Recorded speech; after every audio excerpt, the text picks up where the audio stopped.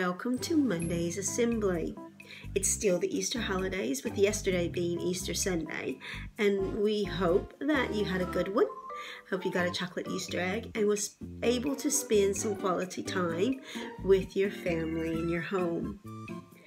Now, it's still the Easter holidays, like I said, but the staff of Newlands and the schools all over the country are continuing to work. Even the teachers, teaching assistants, the cleaning staff, the office workers, everyone continues to work because we're known as key workers.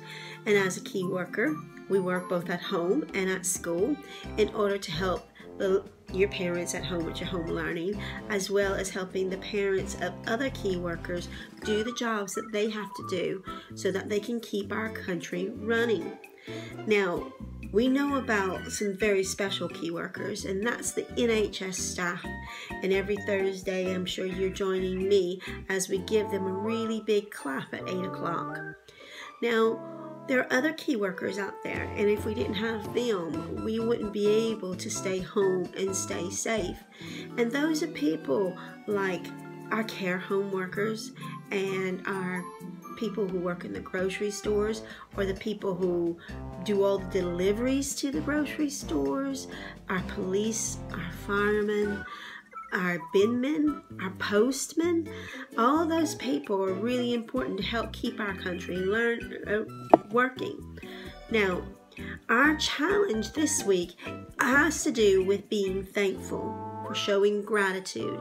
Now, you know at Newlands, we always talk about being thankful and being grateful for the things that others have done for us. And we're going to do that this week. That's our challenge. We're going to be thanking not only the NHS staff, but all of our key workers in whatever way that we can. And here are some ideas. So we have a lot of people we are key workers and we need to be thankful for, including farmers and carers and shop staff and delivery drivers. We have the well, who's been making sure that food is being delivered to families who are in need. And we have the police, including our PCSOs, who are looking after us. And don't forget about the care home. We have our lots of care home friends out there that are working hard, and our staff at school, as well as a whole host of other key workers that we want to thank. So here's some examples of how we can thank our bin men, keeping us clean and safe during this time. We wouldn't want to have lots of rubbish around our homes, would we? This helps to take care of us and keep us safe. Or how about our postmen and women who have been ensuring that we get our mail and we get the important information we need, or the people who are delivering our parcels, or the people who are delivering our food, or the veggie man. Children have been thinking of lots of ways to say thank you, including doing pictures and decorating their yard and using Lego. And they've also been making thank you cards and thank you notes and love hearts that thank the people who are keeping us safe. Or how about this boy? He wrote a poem about all the key workers. So everyone can take part in this challenge, not only the children of Newlands, but the parents and carers of Newlands as well. I know I've started to get to work on mine. I've made one that says, "Thank you for keeping us safe." And this one is going to go on my bin. And then I have another one that I've made saying, "Thank you." This one's going to go on my door right next to my post box so that our post people can know that I'm thankful for them as well. I'm also going to put this one in my car because I have to drive to work, and I want people to know that I'm thankful for keeping me safe, because most of the people that are going to be on the roads right now are going to be key workers. So I'm going to put that one in my car.